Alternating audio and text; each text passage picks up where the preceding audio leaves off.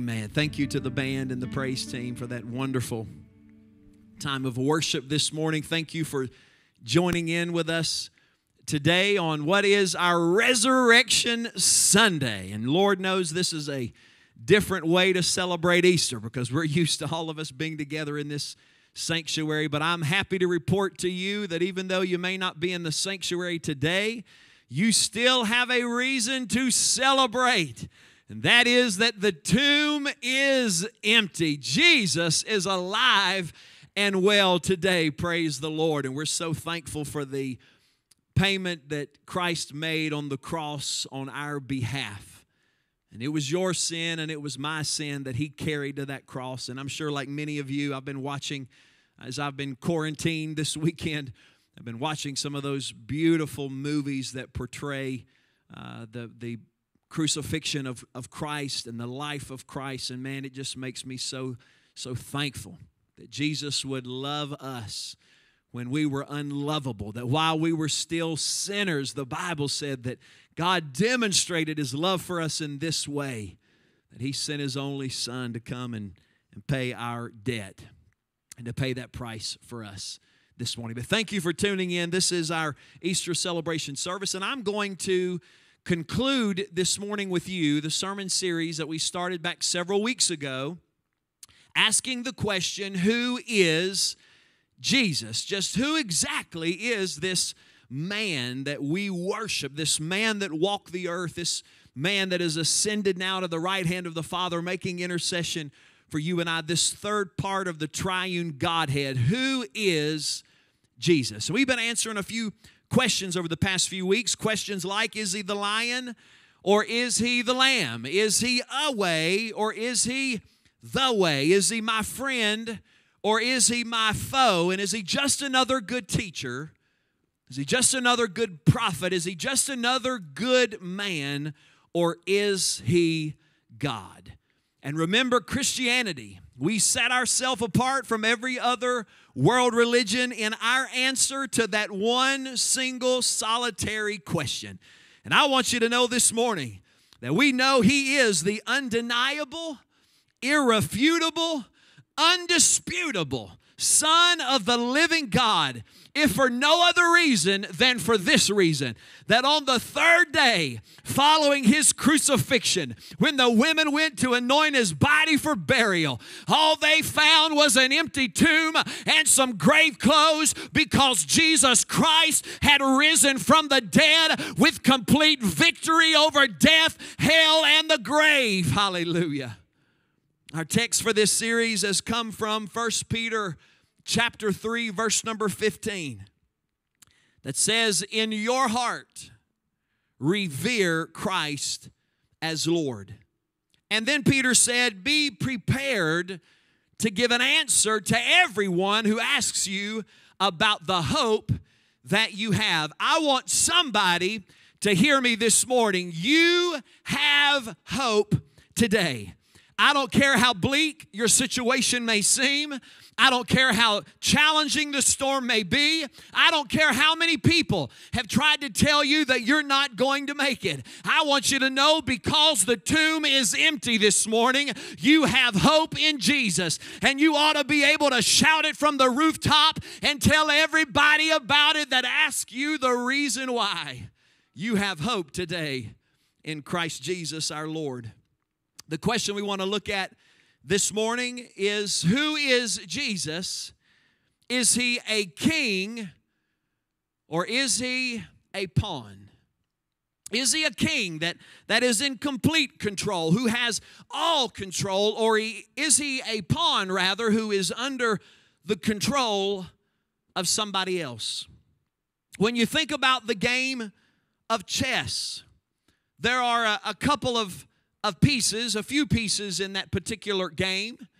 Two of those by which happen to be a king and a pawn. The king in the game of chess is the most important piece in the game. He is the piece, if you will, that really is in control of the game, because everybody that's serving on that board, they are serving the king. They are trying to defend and protect the king. The king can go in any direction that he wants. He can go wherever, whenever he wants, because he is the king. He is in control, if you will, of the game of chess. But then you've got another piece in the game of chess, and it is the pawn piece.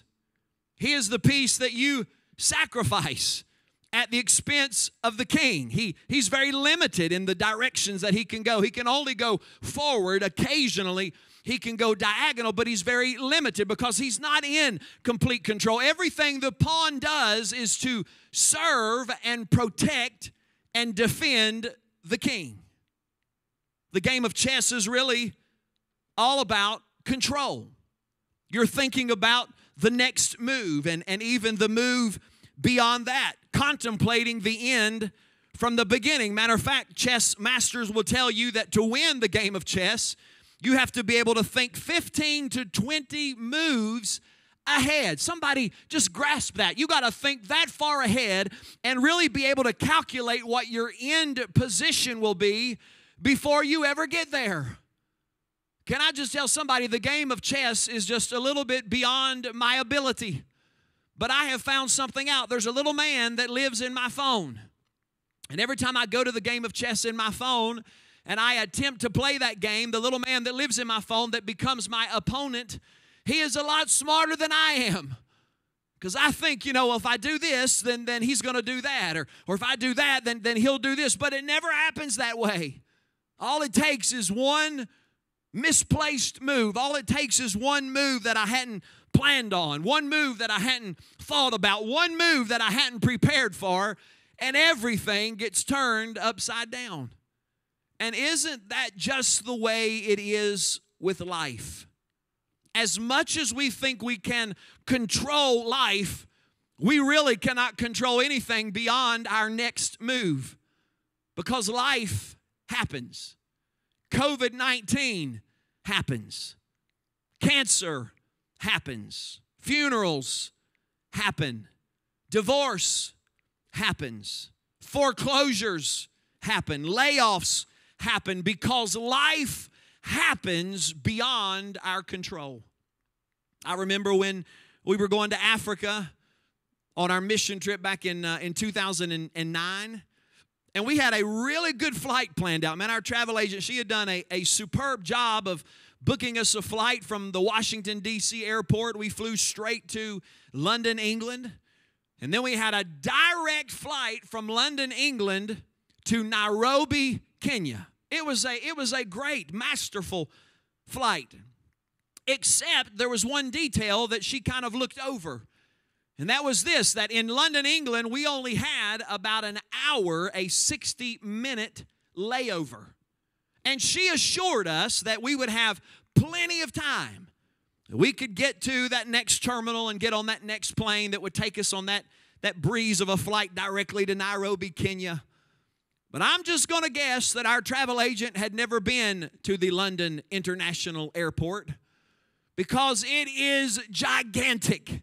It is a huge, masterful airport. Matter of fact, when the plane landed there at the airport, we actually had to be taxied. You remember that, Pastor Joni? We had to get off that plane onto a little taxi, and then that little van drove us to the airport. And then from the airport, we had to get to our next terminal, had to get on another taxi and be taxied back out to the next plane. I knew getting off that plane that barring a miracle from the Lord, there was no way that we were going to make that next flight. But we tried. We did everything in our power. We did everything under our control. We rushed through the security checkpoints. We ran through the terminals, man, trying to get to that next place. And poor Sister Donna, she got in such a hurry. I know she knows the story I'm about to tell.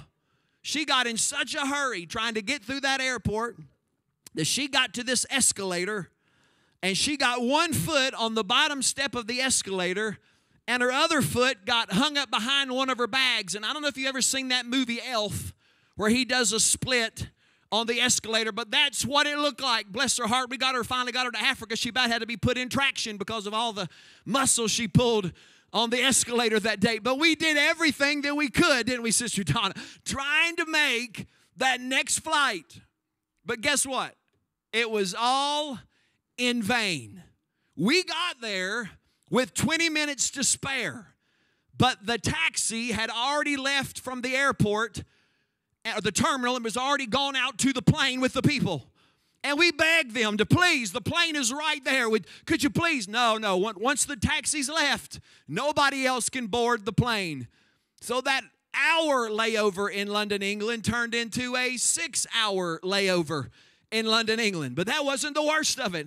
Now there's no longer a direct flight to Nairobi, Kenya. Now we have to fly to Dubai. Do you know where Dubai is? It is smack dab in the center of the Middle East, right next to Saudi Arabia. That was an experience. Then we spent a layover there, a couple of hours in Dubai, and finally we flew to Nairobi, Kenya. By the time we got there, we were all so exhausted from all these layovers and planes, and we go to pick up our luggage. And guess what? Marcus's luggage wasn't there. It was on one of the other planes that I had missed and gone halfway around the world. So I spent a couple of days anyway, wearing the same shirt and the same pants and the same, you catch my drift. I'm sure they all did as well. Hallelujah. You know, it's just what happens. We had no control over the situation.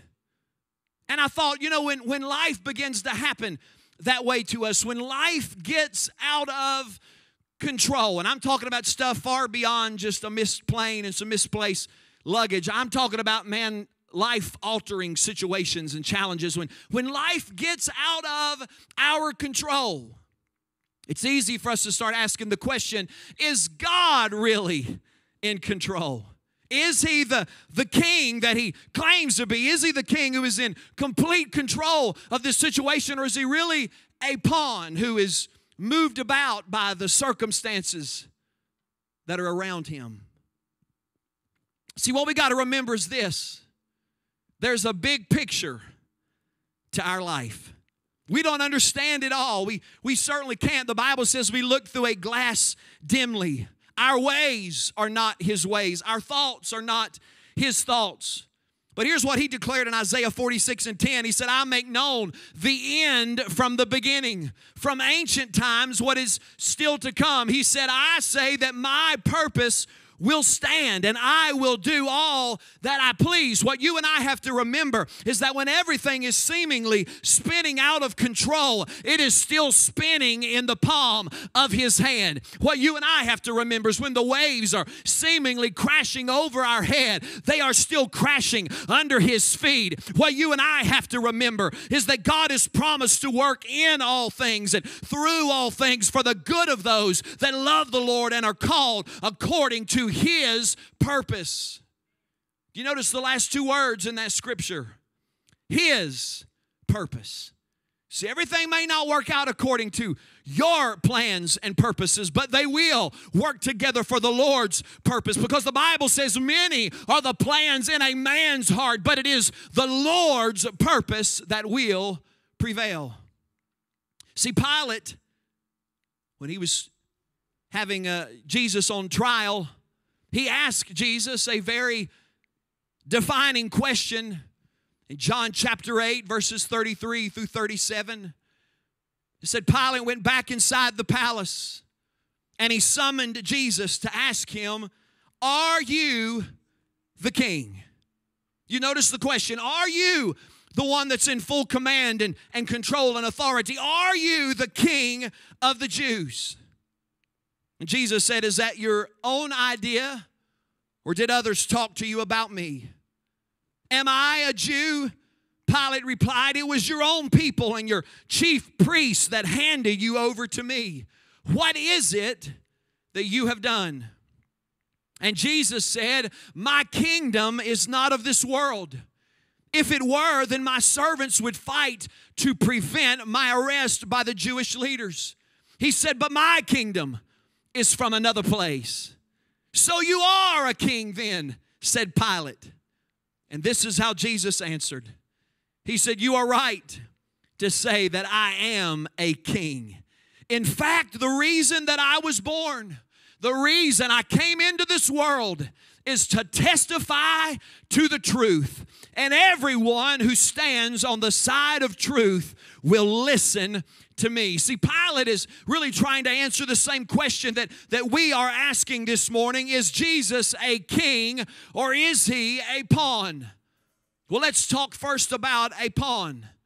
Because a pawn is someone who does not work according to their own will, according to their own purpose, but they're used to carry out the will and the purpose of other people. In John 19:10, Pilate said to Jesus, do you not realize that I have the power to free you or to crucify you? Pilate is in essence saying you are no king. You're just a pawn in my kingdom because I have the power and the authority backed by the Roman Empire to do with you as I please. And there's nothing that you can do aside from my command to change that. But what was Jesus' reply back to Pilate? My mind, as I was reading this scripture, just goes back to our Easter drama that we would have been presenting this weekend. And I remember as we were practicing during those nights of drama practice, Tommy would stand here on the stage with Pastor Timmy, and he would ask or say that, don't you realize I have the power? Timmy telling Tommy that I have the power to release you or to crucify you. And Tommy would look at him and repeat those words of Jesus, you have no power over me except it be given you by my Father, except it be given you from above. Jesus was really just saying this, Pilate, you have power because I say you can have power. Jesus is saying, Pilate, I'm the real king here. I'm the one that is in control. And what happened next, it proved it, right? Because an angel showed up, broke the chains off Jesus' hands and forced Pilate to bow down right then and there, and Jesus set up his earthly kingdom. Is that what happened? No, that's not what happened. Jesus said, you don't have no power except the power be given to you. And what happened? He was sentenced to death by an angry mob, by religious leaders, by a Roman governor. Pilate put him on trial, had him beaten and flogged. The Bible records the soldiers twisted together this crown of thorns and they placed it on his head and they wrapped him in a scarlet robe, and watch how they mocked him. Hail Jesus, the so-called King of the Jews.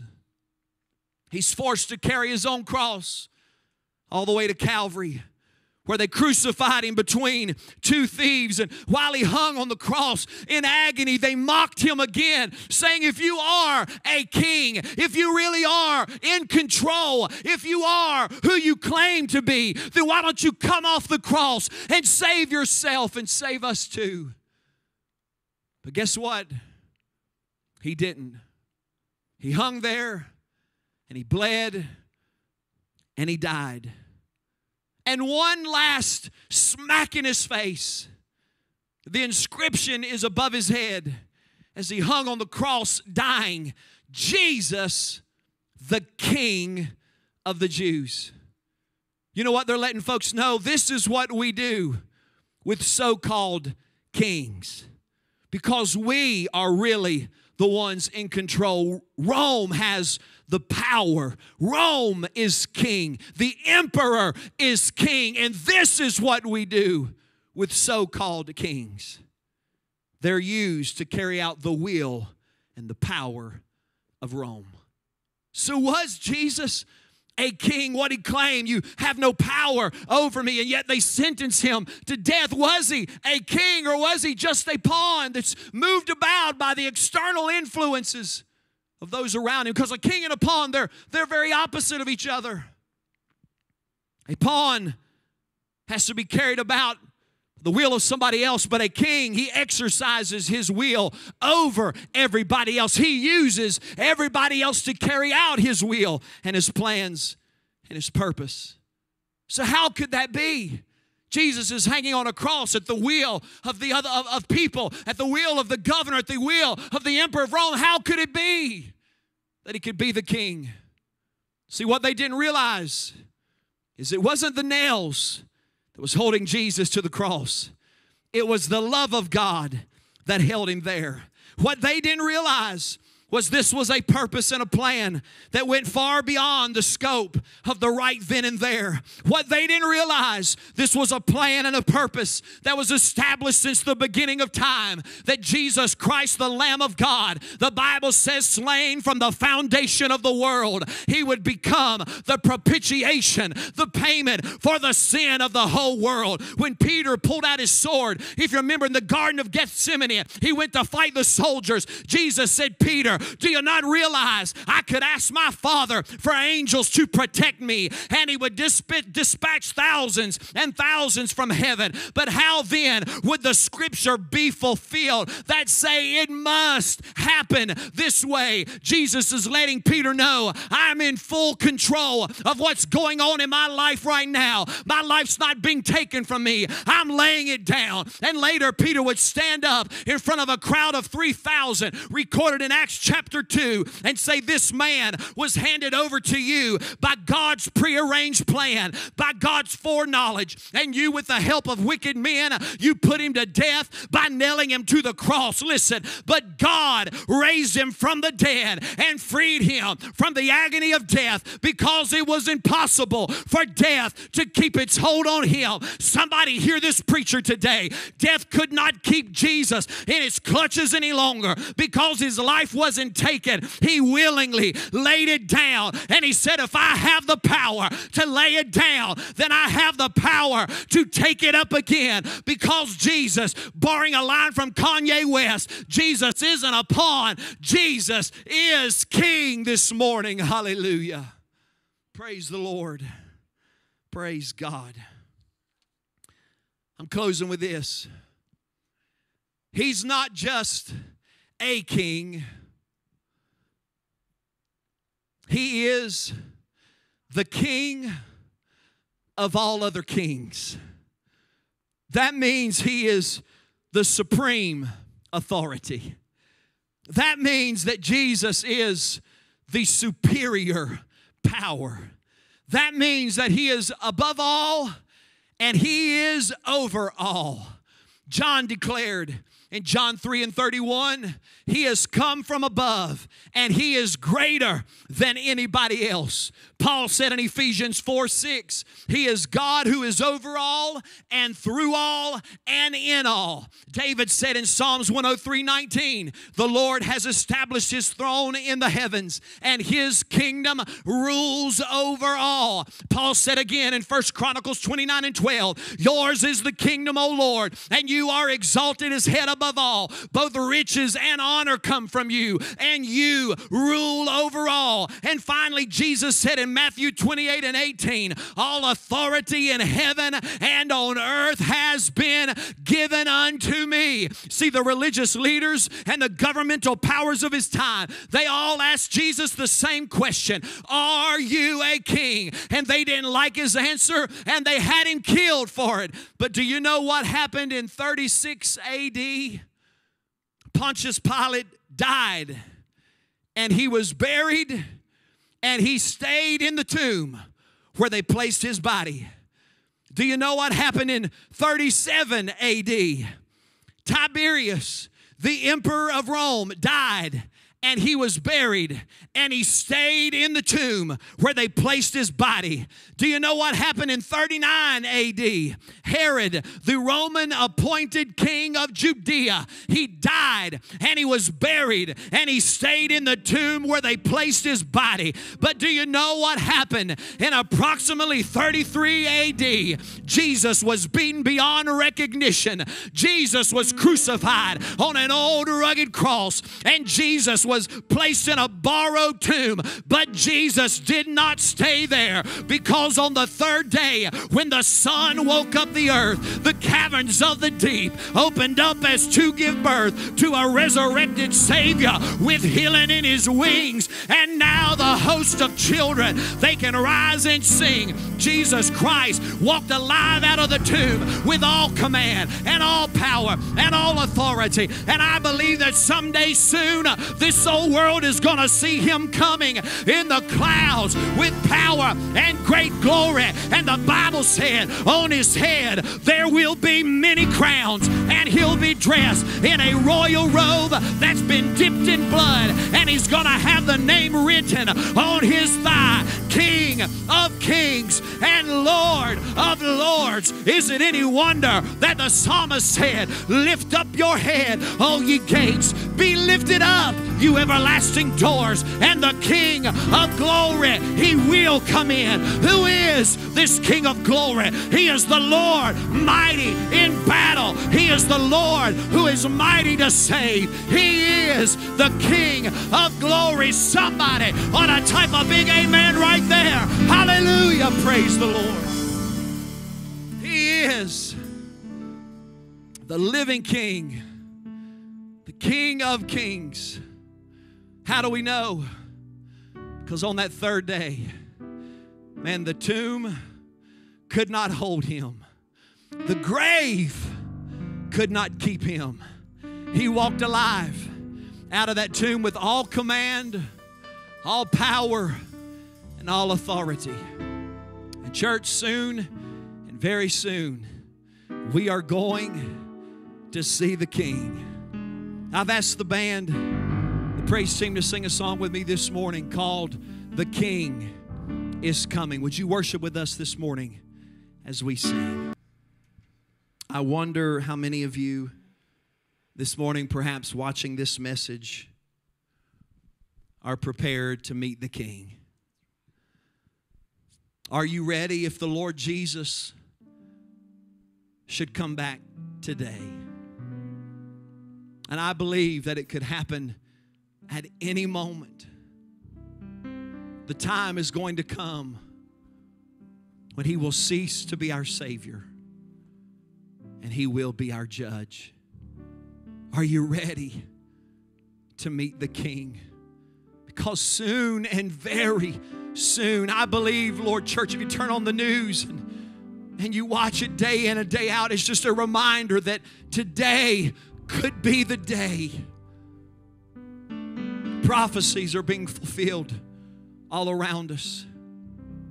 Jesus, I believe, is getting ready to come back. No man knows the day or the hour. The Bible says he'll come like a thief in the night. Are you ready to meet the King? Would you bow your heads and your hearts right where you are? I believe the King is coming. And I want you to be prepared to meet the Lord today. If you don't know him as your Savior, the Bible says that if we confess our sin, that he's just and faithful, and he will forgive us of our sin and cleanse us from all unrighteousness. The Bible says to those that believed in him, he gave them the power, the privilege, the right. If you'll just accept him, you can be called a child of God today. Would you pray a simple prayer with me and invite him to be the King of your life? That's simply what Christianity is. We surrender the control of our own lives to the one who's really in control. And that is Jesus Christ, the King of Kings. Would you invite him to sit on the throne of your heart and to be your Lord? And invite him to be your Savior. I'm going to ask you right where you are, if everyone watching, would you just pray this prayer with me this morning? Would you say, "Dear Jesus, I know that I'm a sinner. What I need, Lord, is your forgiveness. Would you come into my heart? Would you walk into my life? And would you be the King over me? I surrender to your lordship. I surrender to your kingship. I repent of my sins. And I ask you to wash me in the blood of Jesus. Thank you for the cross of Calvary. Because it was there, the Bible says, that you canceled the debt that stood against me. Help us, God, to live for you all the days of our life. We accept you as our Savior, and we confess you as our King. In Jesus' name we pray. Amen. Amen. Who is Jesus? He is the Lamb of God, slain from the foundation of the world.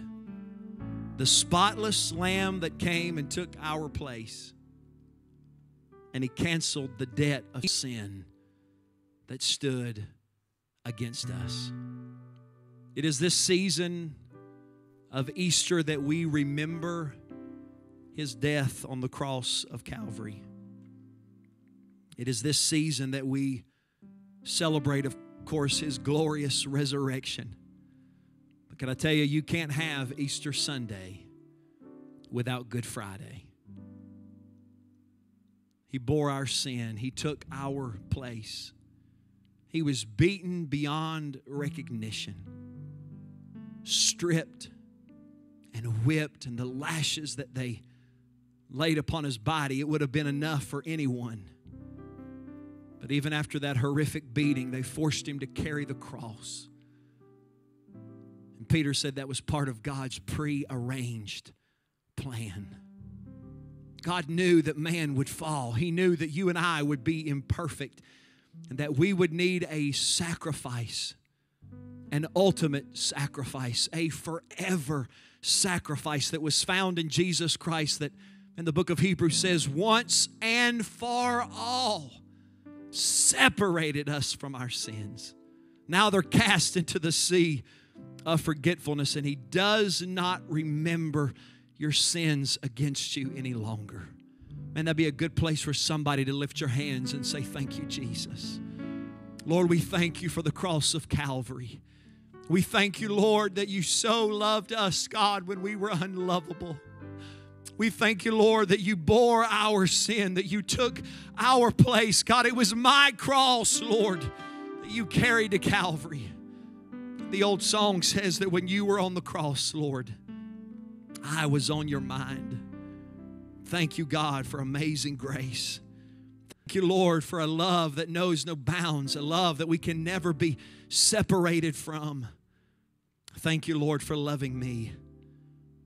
We bless your name, Jesus. We worship you, and we praise you this morning. I'm going to invite you right now where you are. Pastor Joni, would you come and help us pass out these communion elements to the folks that are here with us in our sanctuary today? I'm going to ask you right where you are, would you gather your family together, and would you get those communion elements together? And we'll be back in just a moment, and we're going to prepare our hearts to receive from the table of the Lord. God bless you.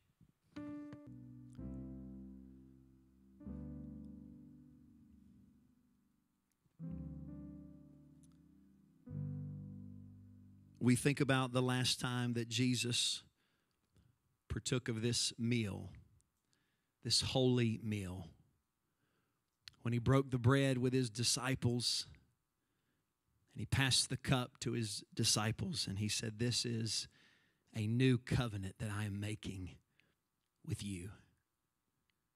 And He said, as often as you eat this bread, as often as you drink this cup, you proclaim the Lord's death until He comes. The Bible says in 1 Corinthians chapter 11 and verse number 27, "Therefore whoever eats this bread or drinks this cup of the Lord in an unworthy manner will be guilty of the body and the blood of the Lord." So we understand that this is a believer's communion. This is a meal that Christians only are to partake of as we remember the sacrifice that Christ made, as His body was broken on the cross in our place, as His blood was shed for the remission of sin. And Paul said, "But let a man examine himself, and then let him eat of the bread, and let him drink of the cup." And verse 26 says, "For as often as you eat this bread As often as you drink this cup, you are proclaiming the Lord's death until He comes. Would you take just a moment right where you are? Just I want you to close your eyes. And in your own words, from your heart, I just want you to thank Jesus for the sacrifice that He made for you on the cross of Calvary. Lord, we praise You. God, we thank You. Words, God, would never quite be enough to say all that is in our heart to say. Thank You for the cross, Lord. It was there, God. It was at the cross where I first saw the light. And the burden of my sin was rolled away. It was there by faith, Lord, I received my sight. And now, God, we are happy all the day. We thank You, Lord, for Your payment on our behalf. We thank You, Lord, that Your body was broken for us, Lord. We thank You that in You we have the forgiveness of our sins through Your blood, the writer said. We thank You for the blood of Jesus that was poured out, God, on my behalf. We worship You, God. We praise You. We thank You, Lord. If you would take your bread where you are with us this morning. Verse 23 of chapter 11 of 1 Corinthians says, "For I received from the Lord that which I also delivered unto you, that the Lord Jesus on the same night in which He was betrayed, He took bread. And when He had given thanks, He broke it." Would you break or tear off that piece of bread where you are? And He said, "Take, eat, for this is my body, which is broken for you. And do this in remembrance of me." Would you take the bread now?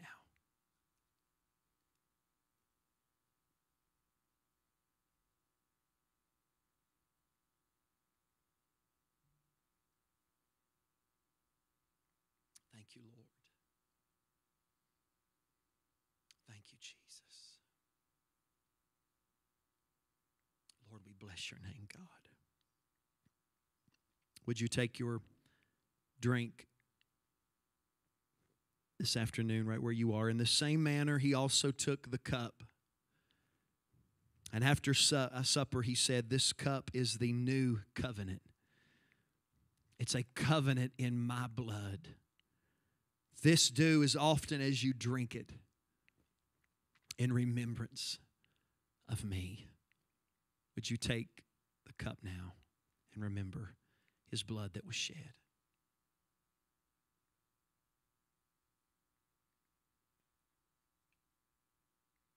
Thank You, Jesus. Thank You, Lord, for Your body. Thank You, Lord, for the blood, God. We remember You this morning. We remember, Lord, the cross. God, the cross is the central part, foundation of our Christianity, Lord, of our faith, of our heritage. It's in the cross, Lord. Whatever we have need of, God, it can be found at the cross.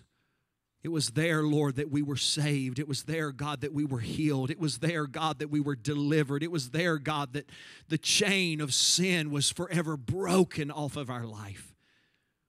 We thank You, Lord, where the Spirit of the Lord is, there is freedom. We worship You today. I bless our church family, God, that just partook of this meal with us, proclaimed Your death, remembered Your sacrifice on the cross. Lord, I ask You to bless them to meet every need, Lord, in their lives, God, in their home, in their children, in their marriages. Lord, we come against this COVID-19. Lord, the same blood that saves is the same blood that heals. God, let that blood, I pray, go forth in power. Let it bring healing, God, to every home, every life that's been affected, Lord. May this disease be stopped, we pray, in the mighty name of Jesus. We worship You and we praise You today. Amen.